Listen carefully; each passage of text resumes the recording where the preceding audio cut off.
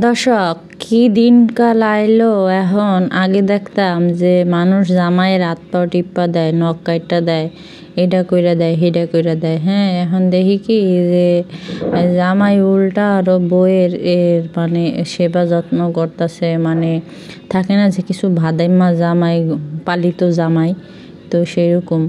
তো আপনারা হয়তো বুঝে গেছেন যে আমি কাহাকে নিয়ে কথা বলবো। তো চলেন আমরা শুরু করি। যা মানে এই লাস্ট কদিন ধরে যা শুরু হয়েছে তা তো বলার মতো কোনো উপেক্ষাই নেই।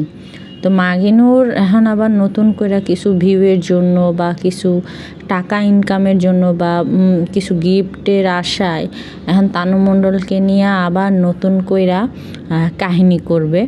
তো সেই সমস্ত বিষয়গুলো আরও অনেক কিছু আছে, সেগুলো নিয়ে আর আজকে মূলত এই ভিডিওটা। তো চলেন আমরা শুরু করি। তো শুরু করার আগেই বলি যে যারা এখন পর্যন্ত আমার চ্যানেলটা সাবস্ক্রাইব করেন নাই, সাবস্ক্রাইব করে দেবেন। যারা করছেন তাদেরকে অসংখ্য ধন্যবাদ। আর এক কথা বারবার বলতে আমারও ভালো লাগে না, আপনারা বেশি বেশি করে লাইক কমেন্ট করবেন।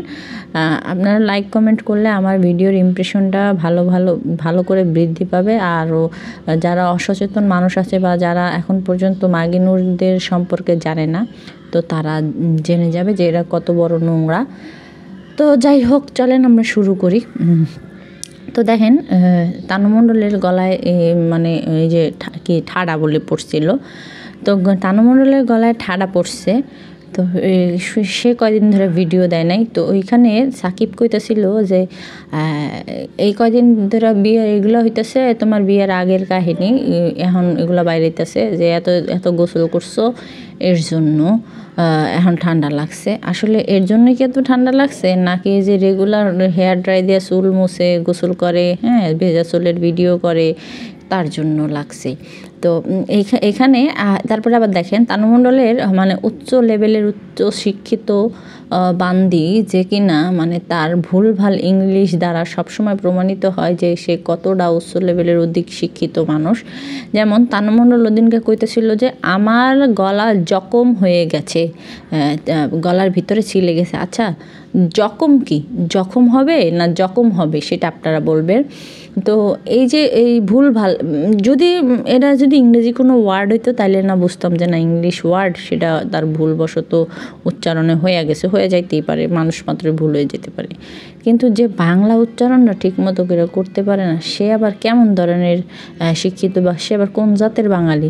সে তার গলা জখম হয়ে গেছে, জখম হয়ে যায় নাই। হ্যাঁ, মানে তার ভুলে ভালে একটা ব্লগ সেদিনকা সে মানে করছে, আপলোড করছে। তো সে মানে আজকে 4-5 দিন ধরে মানে তার বলে ওই সমস্যা, গলা ব্যথা বা কী ব্যথা, যা কী ব্যথা বলে। তো আমরা আসলে অধিক আগ্রহ নিয়ে বসেছিলাম যে কখন সে তানু মণ্ডল আর কি ভেজা চুলের ভিডিও দিবে। তো আহার বেচারি কয়দিন মানে এত গোসল করছে, মানে এত পরিমাণের গোসল করছে যে তার গলা জখমই হয়ে গেছে। এবং সে মানে কি বলে, সে 2-3 দিন যাবত মানে কি কয় সুইফ খাচ্ছে। আচ্ছা, আমরা জানতাম আগে স্যুপ, কিন্তু সুফ বলতে কোনো কথা বা মানে কোনো ওয়ার্ড আছে কি না আমি জানি না, শুদ্ধ উচ্চারণ হবে স্যুপ। তো ওই যে নরের বা থাকে না ম্যাগির যে স্যুপগুলা খাচ্ছে তার গলা ব্যথা ভালোর জন্য। তো তানু মণ্ডলকে তার শাশুড়ি অনেক যত্ন করতেছে, হ্যাঁ, মানে এইটা সেটা। তো আসলে এখানে তার যত্ন কেন করবে না বলেন? এখন ঘরে যদি ইনকামের সোর্সটা যদি সেই করে, থাকে না যে ঘরের কোনো সদস্য, কোনো ফ্যামিলির কোনো সদস্য হোক, বড় ছেলে বা বড় মেয়ে যদি ইনকাম কইরা তাদের সংসারটা চালায়, তাহলে কিন্তু তার একটা হ্যাডম থাকে, সংসারের উপরেই একটা হ্যাডম থাকে, আর তারে সবাই তুলো হুজুর করে। তো সেখানে তানু মণ্ডলরে যে হুজুর করবে না, কেনই বা করবে না বলেন? যেই তানু মণ্ডল কিনা মাসের বাজার খরচটা তানু মণ্ডল দেয়, মানে সব কিছু A to Z তানু মণ্ডল দেখাশোনা করে, নিজের কমর বেচা হোক, নিজের বুকের অর্ধেক সাইড বের কইরা হোক, তানু মণ্ডল তো করতেছে ইনকাম। তো তার জামাইও তাকে অনেক অনেক যত্ন করে। তাকে মানে তার জামাই তাকে নাকি ধরে ধরে হাগু মুতু করাইতে নিয়ে যায়, তারপরে আবার তাদের সাপলুডু খেলা শেষ হলে মানে সে তার হাত মুখ ধুয়াইতে নিয়ে যায়। তো কি বলবো, ওনারা যদি মানে ওনারে যদি এই গরিবখানার লোকেরা সেবা যত্ন না করে তাহলে তো এই গরিবখানা চলবে না। তানুমণ্ডল হচ্ছে গিয়ে তাদের কাছে এখন স্বর্ণের বা সোনার ডিম পাড়া হাঁস। তাকে যদি অবহেলা করে তাহলে তাদের নিজেদের পায়ে নিজেরা কোড়াল মারল না। তানুমণ্ডলের যদি মনে যে কোনো ইয়া না করলে হুজুর না করে, তাহলে তানুমণ্ডল তো কইব যে আমি এই ঘরে থাকবো না, আমার জামাই লইয়া আমি জামুগা এই সেই। হ্যাঁ, তখন কি ওই গরিবখানা জাগো নাকি 5,000 টাকা দিয়ে ঘর সংসার চলে, চাইল ডাইল চলে। হ্যাঁ, তো সব বাজার মিলে 5,000 টাকা, তাহলে চিন্তা করছেন কত গরিবখানা। তো সেইখানে তার যদি তার এই যে ব্যক্তি পরিচয়হীন বা পুরুষত্বহীন যে লোকটা, সে এর আগেও সে পরিচয় করাই দিছে যে শি ইজ মাই হাজব্যান্ড, তাইলে তো শরীফা। তো সেই শরীফাকে নিয়ে যদি সে চলে যায় তাহলে হেনাদের কপালে একটা লাত্তি উষ্টা পড়বে কিনা সেটা আপনারা কোন। এখন এইটার কথা কইলাম কারণ হইতেছে যে গরিবখানা বলার একটা কারণ যে এই যে মানে কুমড়ো পটাশ ছাকি, তার 2টা হুডি ছাড়া আর কোনো হুডি নাই। সেদিনকে কইতেছে যে মানে এক হুডি বারবার পরে সামনে আসে, এক হুডি বারবার পরে সামনে আসে। তো কইতেছে মা কি কাইসে দেশে না কি কেচে দিছে। আচ্ছা কাইসে কি, আগে জানতাম যে কেচে দিছে বা কাপড় ধুয়ে দিছে এরকম। কাইসে না খাইসে দিছে, আমি আসলে উচ্চারণও করতে পারি না। যাই হোক, মানে ওই যে থাকে না যে এই যে বাংলা চলচ্চিত্রে আগে দেখতাম, আগেকার যুগে শাবানা এক কাপড় পরতো, এক কাপড় গোসল করে পরতো, মানে ধুইয়া ওই অর্ধেক পইরা থাকতো আর অর্ধেক শুকাইতো, আবার ওই যে অর্ধেক শুকাইতো সেই অর্ধেক আবার পরতো, এরকম ধরনের। তো আমাদের কুমড়ো পটাশ থাকিবও সেই ক্যাটাগরির। আচ্ছা, পুরুষ মানুষের 2টা হুডি কিভাবে থাকে? আমার ঘরে তো 2টা হুডি নাই। আমার এই যে ম্যাক্সের যে লাগেজ যেগুলো যে 7,500 টাকার দাম, সেগুলো ভর আমার জামাইয়ের কাপড় চোপড়। হ্যাঁ, মানে হুডি থেকে শুরু করে ব্লেজার, মানে টোটাল। এখন যারা আছেন বা যেসব ভাই ব্রাদাররা আছেন, আপনারা কোন তো যে আপনাকে কি 2টা হুডি, মানে আপনাদের ঘরে কি 2টা হুডি আছে? আপনাদের কি শীতের কাপড় পরার মতো 2টা হুডি আছে? তো দেখেন, যারা আসলে বইয়ের ইনকাম দিয়ে চলে তাদের তো একটু মানে নিজের সীমিত আকারে চলতে হয়, বা বউ যখন কিনা দিবে তখন মানে বউ হচ্ছে জামাই হচ্ছে বউ। মানে তানুমণ্ডল হচ্ছে শরীফ আর তানুমণ্ডলের জামাই হইতেছে শরীফা। যে কারণে সে তাকে একটা জামা যে কিনা দিবে বা একটা হুডি কিনা দিবে, সে আবার তাকে জিজ্ঞেস করতে হবে না। এখন যে ধরেন যেই লোকটা যার ইনকাম ভালো, সে নিজেও বলছে যে তার মানে সে ফিন্যান্সিং করে না কি করে বলে, তার তো টাকা পয়সার কোনো অভাব থাকার কোনো কথা না। তারা একটা কাজ যদি করে, মানে একটা কাজে যদি ডিট করে বা নেয়, তো সেই কাজে দেখা গেছে যে তাদের অনেক টাকা আসে। হ্যাঁ, তো কিছু হলেও তো আমার ধারণা আছে, আমি তো জানি ওইসবে কাজের ক্ষেত্রে কত টাকা দিতে পারে। হ্যাঁ, তো বায়াররা তো এরকম কাজ করানোর জন্য করে যে তুমি এই কাজটা করে দিবা, তোমাকে এত টাকা দিব, তো মানে এত ডলার দিব, এরকম ধরনের লেখা থাকে। তো সেখানে তো সে যদি কাজ করে তাহলে তো সে তো ভালো একটা অ্যামাউন্ট পায়, বাংলাদেশি টাকা হিসেবে অনেক টাকা পায়। তো তাইলে তাহলে তার তো টাকা পয়সা বা তার তো জামা কাপড় কেনার কোনো থাকে না যে আমি যখন মন চাই তখন কিনবো, ঠিক না? তো সেখানে সে 2টা হুডি, একটা তো ওই যে সিরাফার একটা গেঞ্জি, সেটা পইরা কাইসে দেশে এর জন্যে আজকে পড়তে পারলাম না। আমি ওকে ভাষা বুঝি না। তো যাই হোক, সব কিছু বইয়ের উপরেই ডিপেন্ড করতেছে। তো কালকে তো আপনারা দেখছেন যে ওই যে তানুমণ্ডলের শ্বশুর আবার তানুমণ্ডলের চাইল বাইটটা দেখেন মানুষ টাকার জন্য কতটা নিচে নামতে পারে, কতটা নিচে নামতে পারে। এই গরিবখানা শ্বশুর শাশুড়ি চালানোর জন্য তানু মণ্ডলও কম ওইটা পইরা লাগতেছে না বা লাগে নাই। এখন তানু মণ্ডলের কথা অনুযায়ী তানু মণ্ডলের শ্বশুর চাইল বাটতে বইছে যে চাইলের পিঠা বানাইব। তো এত এনার্জি, এত পাঁচটা একটা পুরুষ কিভাবে থাকে বলেন? সেখানে যদি জামাই হয় তাহলে একটা কিছু, শ্বশুর থাকবে শ্বশুরের মতো। আচ্ছা, শ্বশুরের সাথে তার এমন সম্পর্ক মনে হয় কি যে শ্বশুর তার বন্ধু, শ্বশুর তার ছোটোবেলার বন্ধু, বা থাকে না কিছু মানুষ তো মানুষের বাপের সাথেও, মানে বিশেষ করে মেয়েরা তো যখন একটু ম্যাচিউরড হয়ে যায় তখন তো এরকমও সম্পর্ক থাকে না। এখন অনেকে বন্ধু বানায় বাপেরে, হ্যাঁ ঠিক আছে এটা বানাইতেই পারে, এ বলে এমনই বন্ধু যে চাইল বাটতে বইব এমনও তো বাপ নাই দেশের মধ্যে। তারপরে আবার এমনও তো শ্বশুর নাই, হ্যাঁ সবার শ্বশুরই সবাইকে অনেক আদর করে, আমারও করে, কিন্তু এ বললে কি আমি বলবো যে আমি শিরিন পিঠা বানাইতে বসবো, আমার চাইল বেটটা দাও, হ্যাঁ কি তাই এটা কি করবে কোনো পুরুষ যার কোনো ব্যক্তিত্ব থাকে, যার যদি কোনো ব্যক্তিত্ব সম্পূর্ণ মানুষ বা পুরুষ হয়, তাহলে কি সে কি এই কাজ কাম করতে পারে?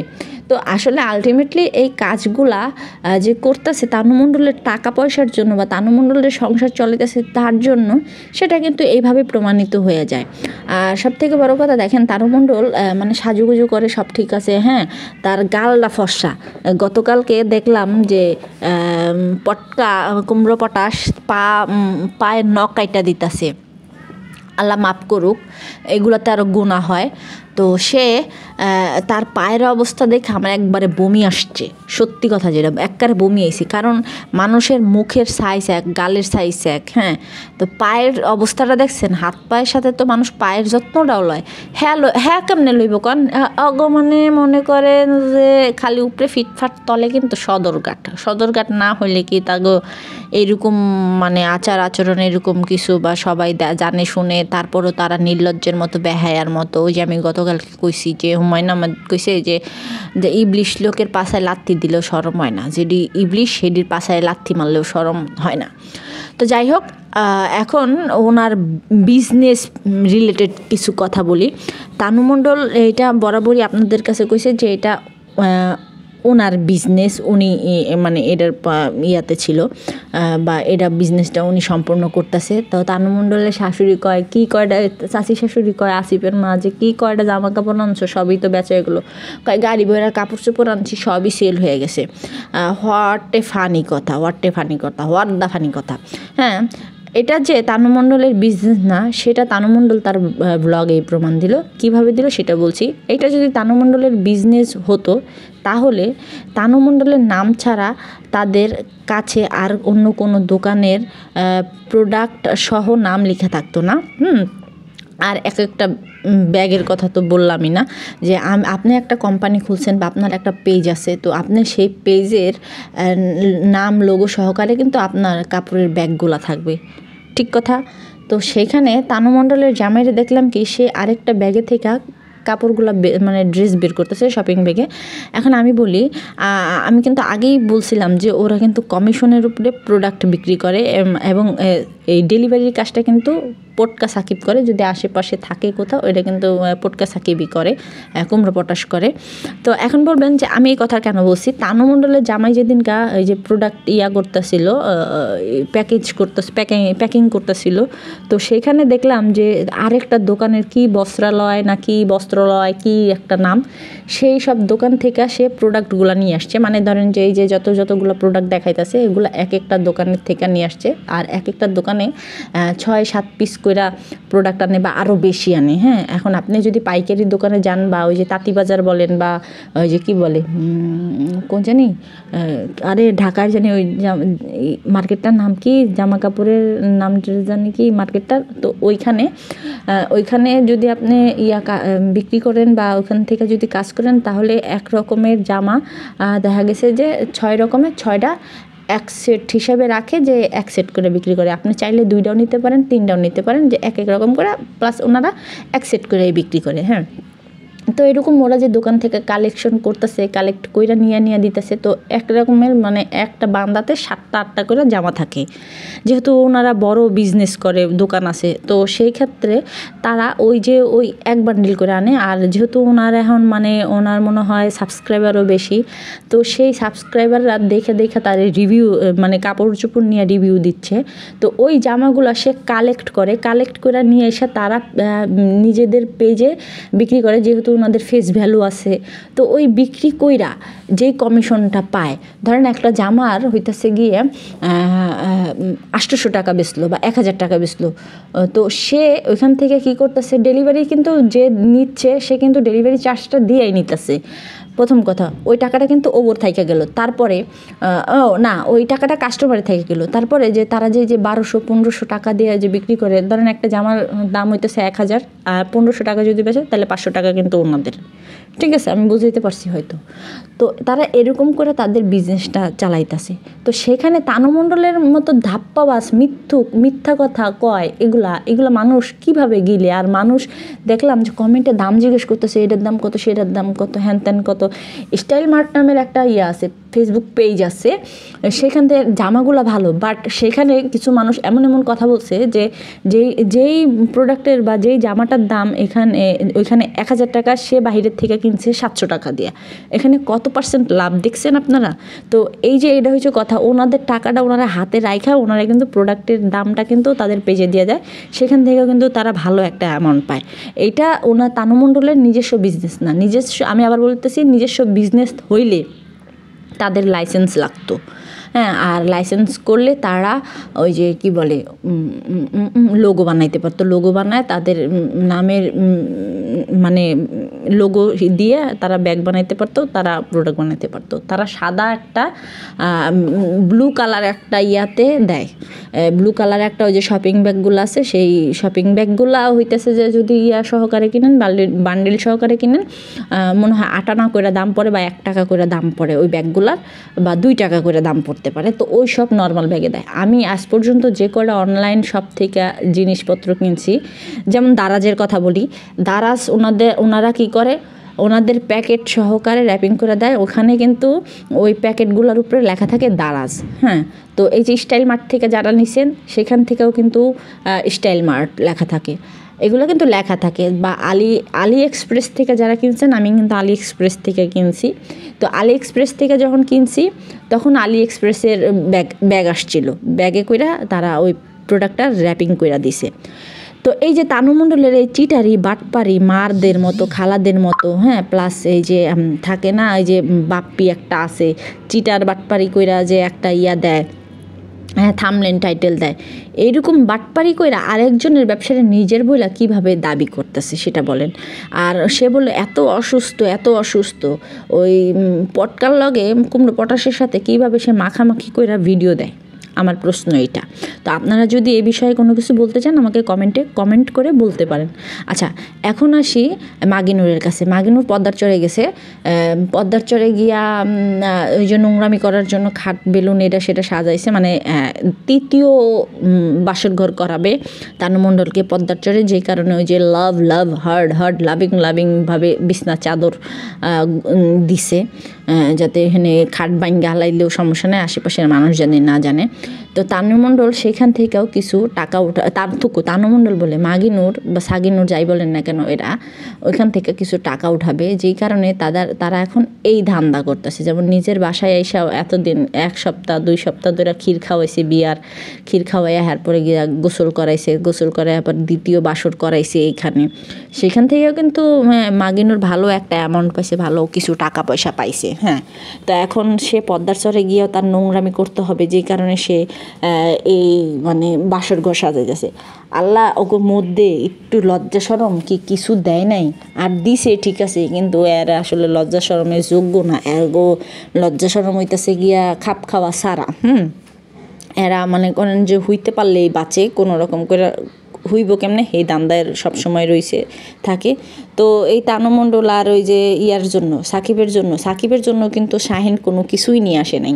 অ্যান্ড আমি আমার আগের ভিডিওতে কইছিলাম যে তানু মণ্ডলের জামাইয়ের জন্য কিন্তু হতভাগা মামা শ্বশুর কিছু আনে নাই, যেটা নিয়ে মাগিনুর খুব বেজার হয়ে রয়েছিল। তো এটা নিয়ে কিন্তু অনেকে কমেন্ট করছিল। হ্যাঁ, তো আর অগর লেগা যদি সাকিবের লেগা যদি কিছু আনতোই সেটা অবশ্যই তানু মণ্ডল শেয়ার করতো, কি কয় মাগিনও শেয়ার করতো, বা তানু মণ্ডল একটু চুলকানিমূলক টাইটেল দিয়া কিন্তু ভিডিও বানাইতে পারতো। হ্যাঁ, যেহেতু আনে নাই তো সেখানে তো সে ভিডিও দিতে পারে নাই।